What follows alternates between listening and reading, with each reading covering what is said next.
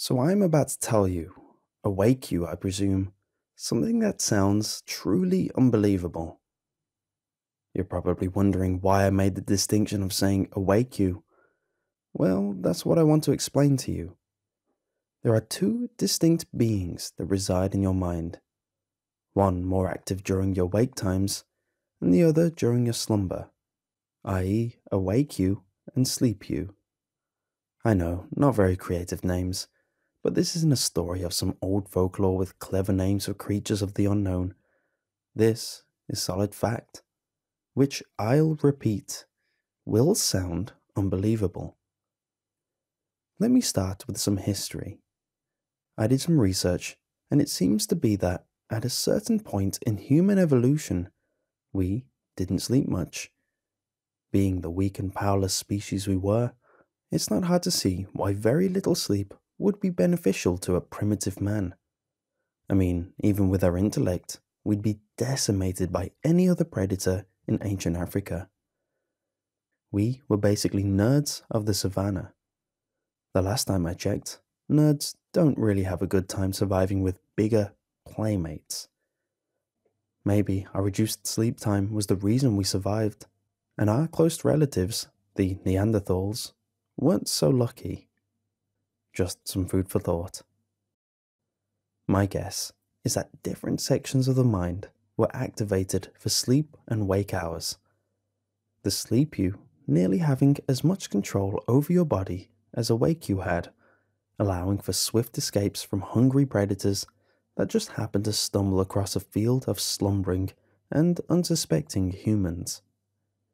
I guess at a point further down the line, perhaps during the rise of agriculture, and as humans started to settle down and build shelters, this form of bicameralism became somewhat obsolete, and sleep you redundant in a way. Eventually, I assume it became kind of weird and unsightly seeing people roam around aimlessly at night, and as the church and other monarchs rose to power, it didn't take long for guillotine-happy individuals to call anyone who partook in this phenomenon a heretic, a witch, or straight-up demon sent by Lucifer himself, extinguishing them, which were likely the last remaining humans with an active sleep counterpart, leaving the sleep counterpart trapped within the mind. The thing about the mind, which is sleep you's plane of reality, is that it is a hellish and chaotic landscape, filled with anything your mind conjures up and is exposed to during awake you's wake hours. You see, sleep you's plane of existence is completely based on what seeps into awake you's mind, a sort of subsection of the true universe that receives information through awake you's experiences through the day. Things entering this plane are rarely ever in their true and pure form. The scenery always distorted, and the beings contorted. The fact is, the true universe is truly mainly materialistic, but your mind is another story entirely. The mind is capable of creating the worst of scenarios and the most disturbing scenes that could never exist in the true universe. To think of what goes through the mind of a perverted child necrophiliac, replaying the sounds of his victims' cries constantly in his mind, alongside the most horrific visuals of him. No sentient being should be forced to live through such an environment. You could take this little piece as a cautionary tale, telling you to be more considerate when you think.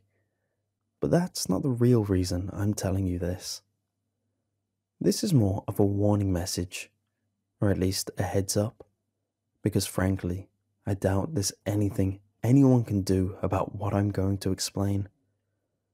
As you can probably tell, if Sleep You could find a way to somehow exist in the true universe, it would take the opportunity immediately. You can't really blame Sleep You from wanting to exist in the true universe.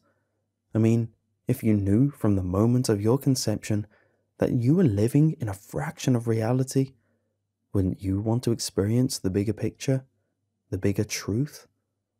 You might say no now, but I assure you, after a while, you would die for a moment out in the sun. Metaphorically, of course.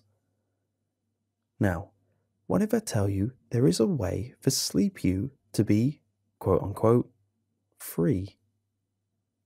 You're probably wondering how I would, if such a thing is possible.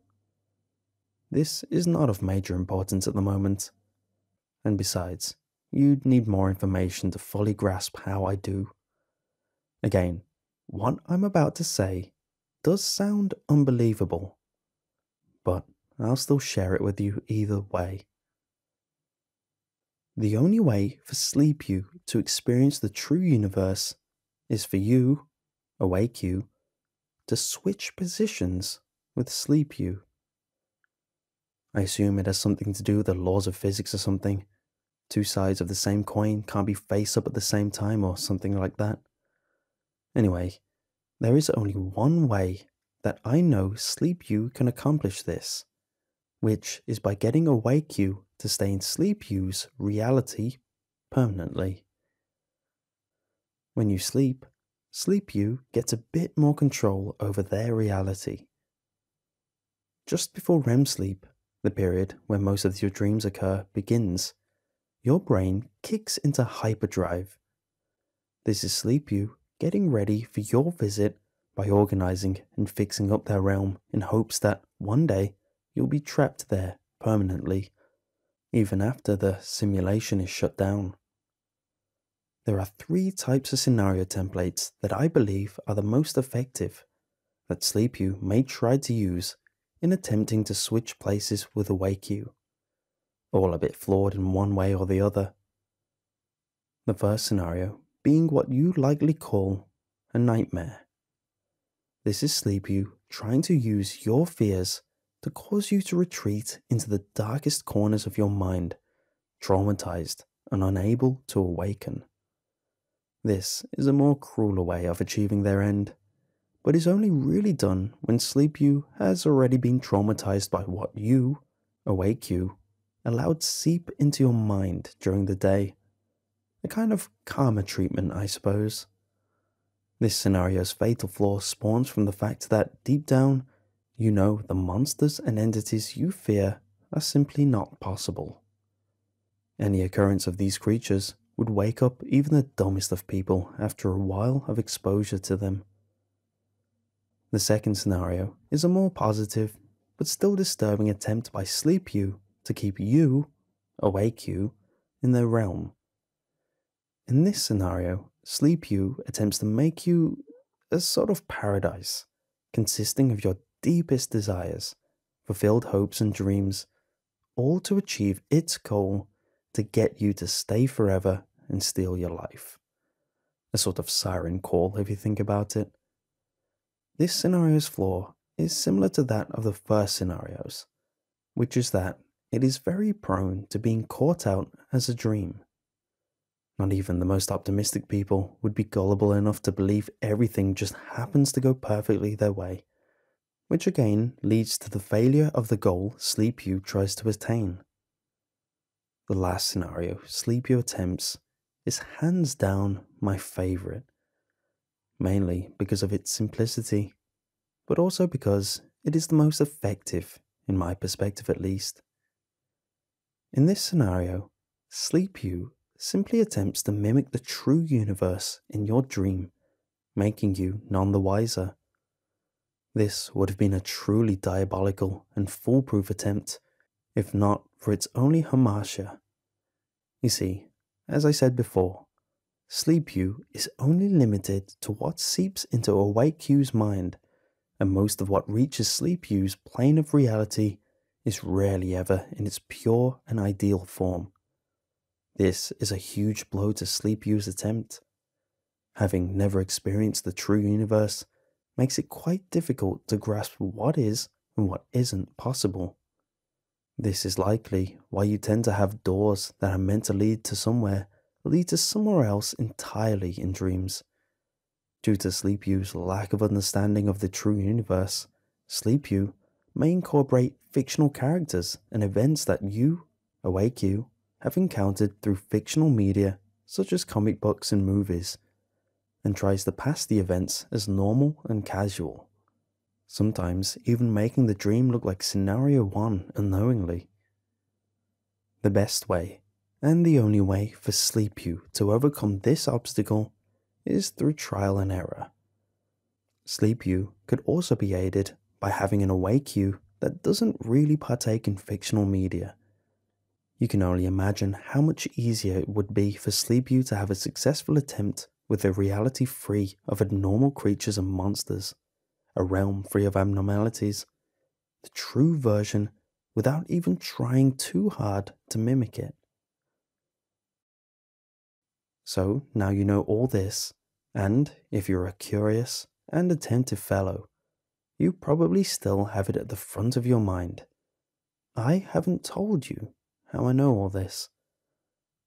I wish I didn't have to give you the cliche ending, but as you would have guessed listening this far into what you likely want to think is a tale, I didn't get this information from a secondary source.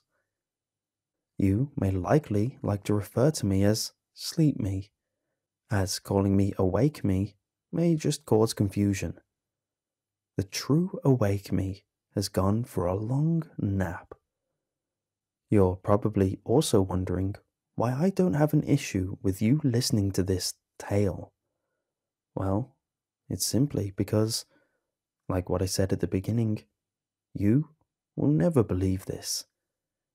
Even after everything I say, it is simply just too unbelievable.